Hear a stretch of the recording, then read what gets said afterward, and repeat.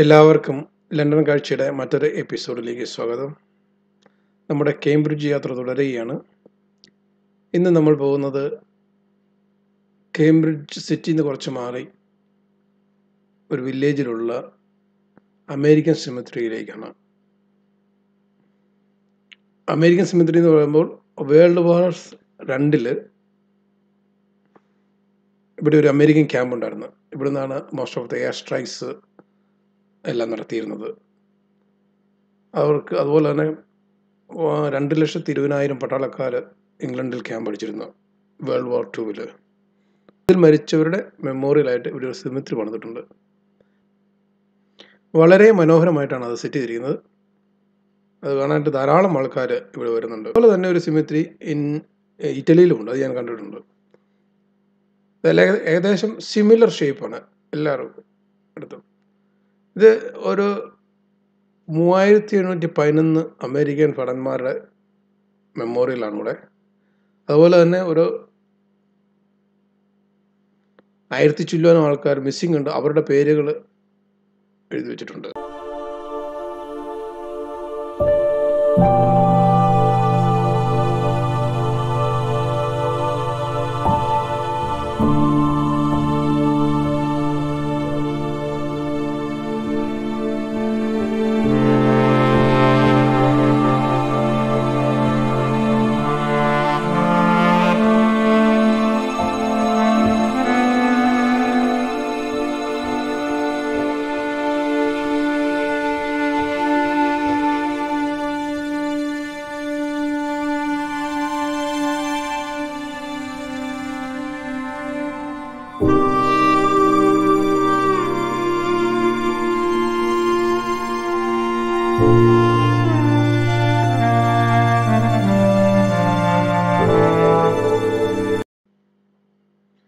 ഈ കാണുന്ന വാളിൽ ഈ മിസ്സിംഗ് ആയ ആൾക്കാരുടെ പേരുകൾ എഴുതി വെച്ചിട്ടുണ്ട്.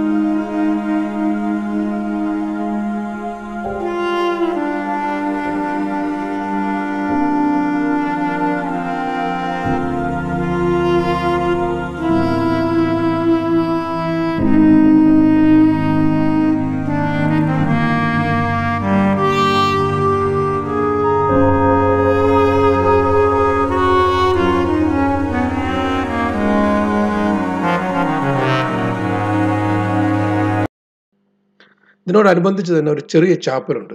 ആ ചാപ്പലിൻ്റെ നിർമ്മിതി തന്നെ വളരെ വ്യത്യസ്തമായിട്ടായിരുന്നു. ആണോ, അവിടെ വാതിലുള്ള ശില്പങ്ങൾ എല്ലാം ടാങ്കുകളും പ്ലെയിനും അതെല്ലാം കൊടുത്തിരിക്കുന്നത് തേക്കിൻ്റെ തടിയിലാണ്.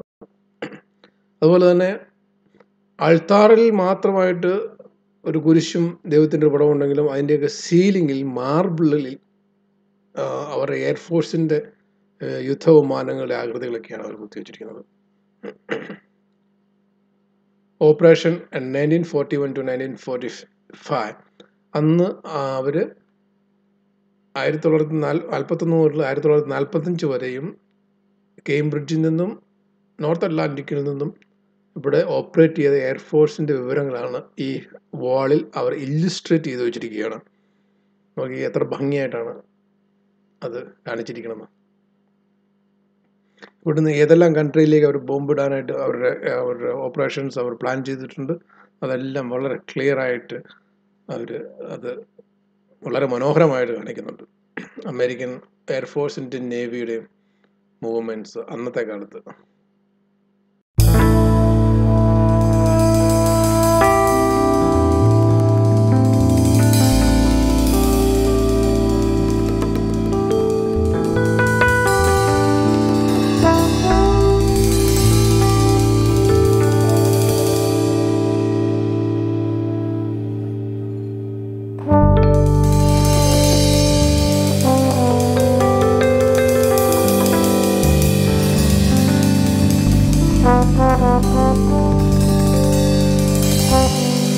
ഇത് പൊതുജനങ്ങൾക്കായി തുറന്നുകൊടുത്തത് 1956 ജൂലൈ 16-ന് 30 ഏക്കർ പുരയിടങ്ങൾക്കുള്ളിലാണ് ഇത് ഈ സിമെട്രി സ്ഥിതി ചെയ്യുന്നത്. കണ്ടില്ലേ എത്ര മനോഹരമായിട്ടാണ്, എല്ലാം വൈറ്റ് ക്രോസ് ആണ്.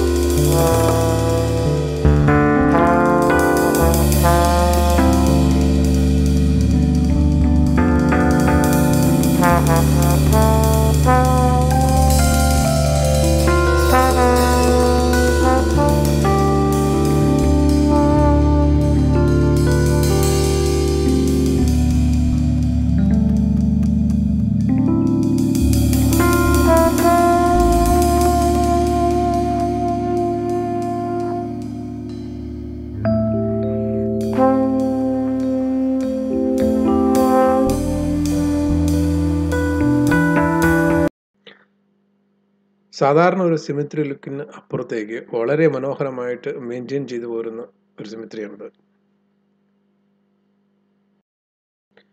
അമേരിക്കൻ ഗവൺമെൻറ് ഏകദേശം 26 സ്ഥലങ്ങളിൽ, അമേരിക്കയ്ക്ക് വെളിയിൽ 26 സ്ഥലങ്ങളിൽ അവരുടെ യുദ്ധത്തിൽ മരിച്ച ഭടന്മാരെ ആദരിക്കുന്നതിന് വേണ്ടി ഇതുപോലുള്ള സിമെട്രികൾ കൊടുത്തിട്ടുണ്ട്. അതിന് അവർ ഒരു കമ്മീഷനെ തന്നെ രൂപീകരിച്ച് അതിന് പറയുന്നതാണ് അമേരിക്കൻ ബാറ്റിൽ മോണ്യുമെൻറ്റ്സ് കമ്മീഷൻ, ABMC ആണ് ഇതിൻ്റെ മെയിൻ്റനൻസും എല്ലാം നോക്കുന്നത്. കേംബ്രിഡ്ജ് യൂണിവേഴ്സിറ്റി ഡൊണേറ്റ് ചെയ്ത പ്ലേസിലാണ് ഇവരെയും സിമെട്രി സ്ഥാപിച്ചിരിക്കുന്നത്. കേംബ്രിഡ്ജ് യൂണിവേഴ്സിറ്റിയുടെ അണ്ടറിലായിരുന്നു ഈ സ്ഥലം. ഇത് അവർ അമേരിക്കൻ സിമെട്രി നിർമ്മിക്കുന്നതിന് വേണ്ടി ABMCക്ക് ഡൊണേറ്റ് ചെയ്തതാണ്.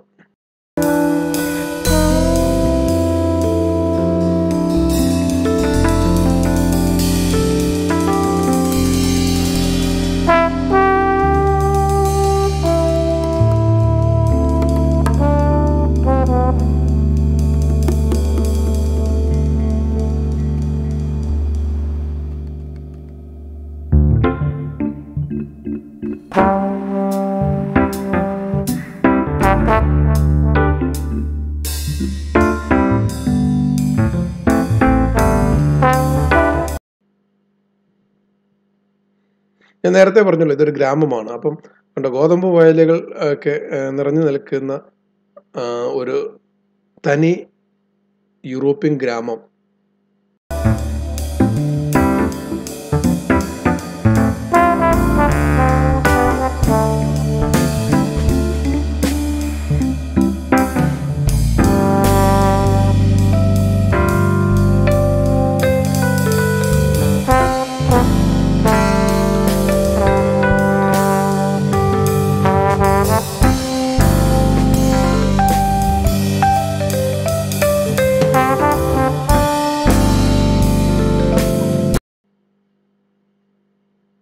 നമ്മുടെ രാജ്യമൊക്കെ കണ്ടുപിടിക്കേണ്ടതാണ് എങ്ങനെയാണ് അവരുടെ ധീരയോദ്ധാക്കളെ അവർ ആദരിക്കണം എന്നുള്ളത്.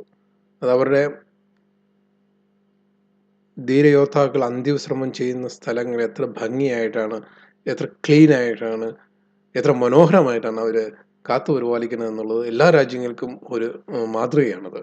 ഈവൻ ഇത് അവരുടെ കൺട്രി അല്ല, മറ്റു കൺട്രിയിൽ പോലും അവരത് സംരക്ഷിച്ചു വളർത്തുന്നു എന്നുള്ളതാണ് അവരുടെ ഗ്രേറ്റ്നെസ് നമുക്ക് മനസ്സിലാക്കേണ്ടത്.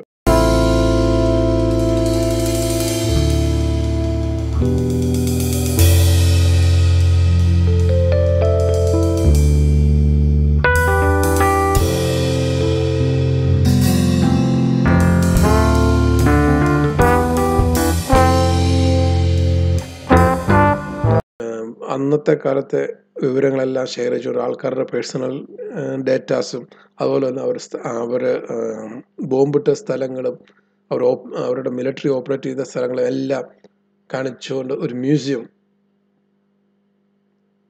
ഇവിടെ പ്രവർത്തിക്കുന്നുണ്ട്. ചെറിയൊരു മ്യൂസിയമാണ്, പക്ഷെ വളരെ ഭംഗിയായിട്ട് അറേഞ്ച് ചെയ്തിരിക്കുന്നത്, വളരെ ഭംഗിയായിട്ട് വിവരിച്ചു തന്നിരിക്കുന്നുണ്ട്.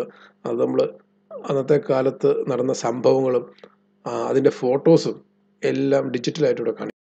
1941-45 കാലങ്ങളിലെ പാർലമെൻറ്റും ബിഗ് ബെന്നിൻ്റെയും അവിടുത്തെ പട്ടാളക്കാരുടെയൊക്കെ ചിത്രം.